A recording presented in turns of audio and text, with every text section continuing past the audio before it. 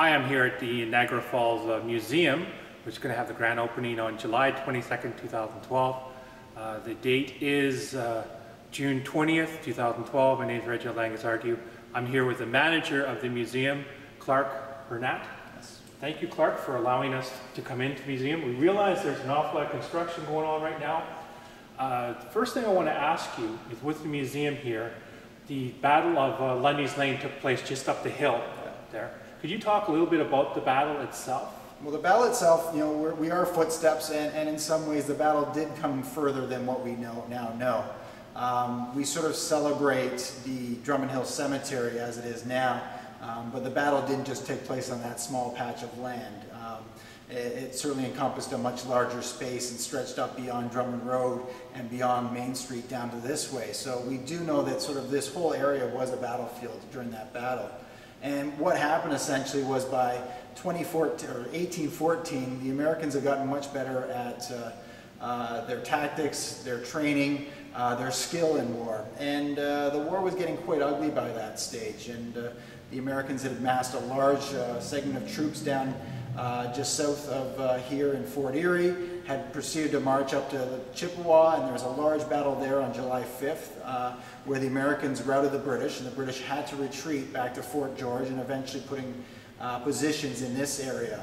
And it was on the land at Lundy's Lane where the British decided to make a stand against the advancing American army. Thousands of troops joined at that battlefield at night.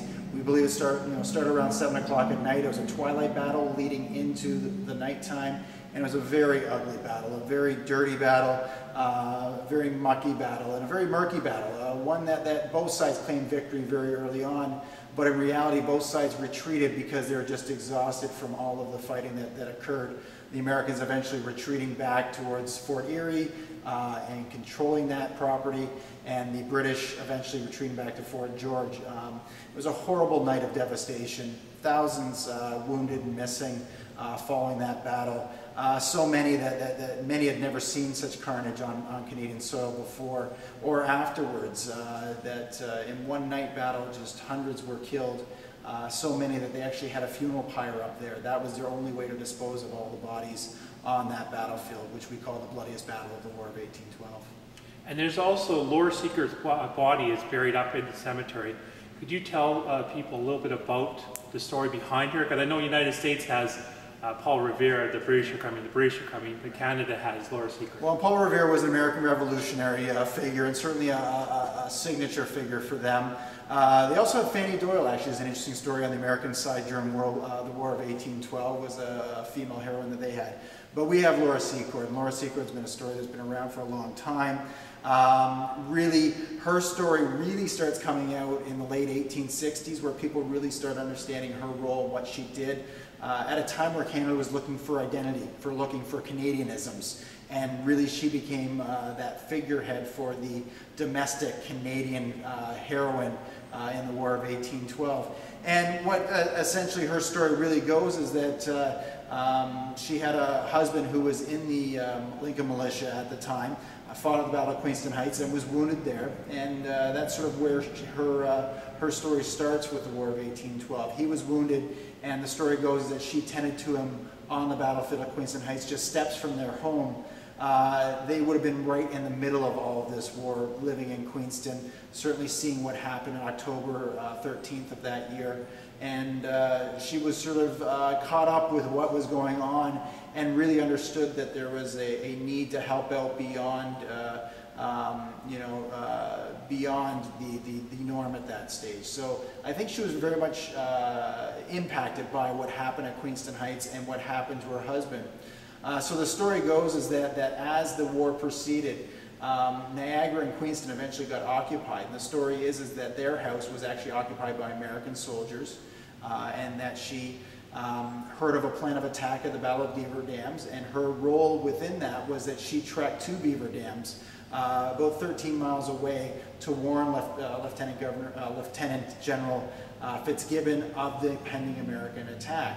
And that journey is well documented, it's well chronicled.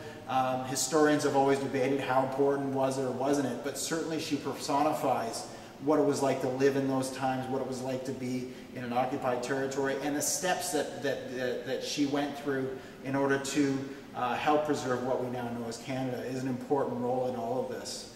And it's interesting that she eventually does get buried at a battle site, essentially, that one that she didn't have a direct role in, but certainly it's an interesting connection that she was eventually buried in a battlefield itself.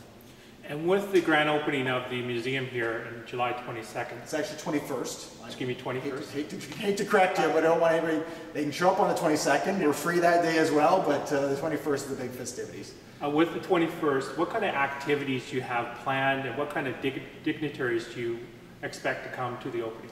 Well, the 21st is really what we wanted to be as a fun day. We wanted to show that this place is some place that can have fun, that can celebrate what Niagara Falls is. And it's really, we've geared a lot of things towards activities and families and to have a lot of fun.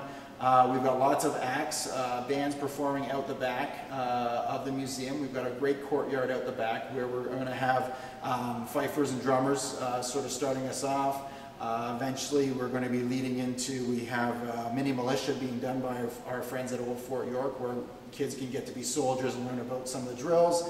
But leading into more contemporary times, we've got a Niagara Falls All-Star Rock Band being put together by Rick Rose, who's helping out with the events, and then X Prime is a youth band that we have sort of ending off things out the back. We've also got bouncy castles, we've got strongman activities, we've got a mural that everybody can contribute to. We've got Niagara Falls Concert Band will be out the back as well at 1 o'clock before we even open everything up. We've got scavenger hunts and kids activities inside, and of course the biggest thing is that we will let everybody in to see the galleries in its finished glory and see what history we're presenting to the public. And what kind of artifacts can we expect to see on the grand opening and after the grand opening? Well, the artifacts on display, some of our key ones deal with our daredevils.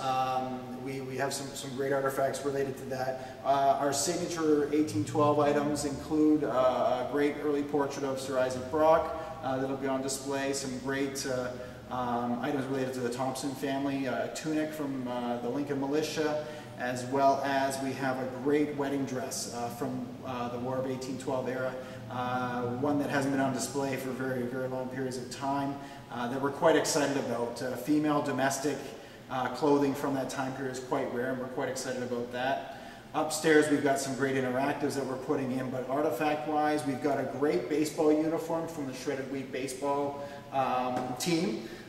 Which sort of does two things. It talks about Niagara Falls' great role in recreation and sports and a true sporting tradition, but also Shredded Wheat and the industry that was here.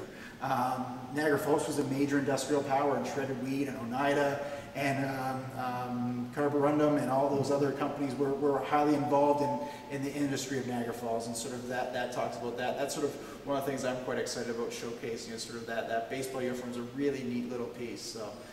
We've also got some great stuff related to the fire department. Our water pumper is going to look beautiful upstairs in the upper gallery. It was always on display in the old place, but it was tucked in the corner, and it's a huge piece. It's hard to say it was tucked, but it's really going to shine into the new spotlight that we put on it as well. And I realize that you're pressed for time right now. Are there any closing words that you wish to share?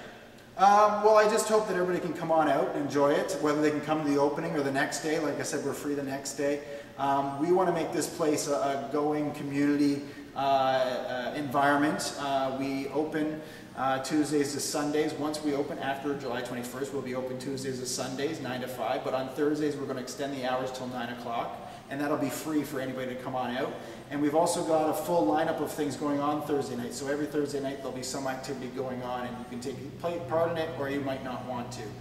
We've got a film series we're putting together. We've got some Regency dancers that you can join in on their dancing and learn a little bit about Regency 1812 era dancing, as well as Philosophers Cafes and other things going on Thursday night. So this will be a place to be busy and active and going. So we want people to sort of come out and enjoy what we're putting together here. And finally, your website address so people can go and take a look at what's coming up. NiagaraFallsMuseums.ca. Thank you so much for your time, Clark. Thank you.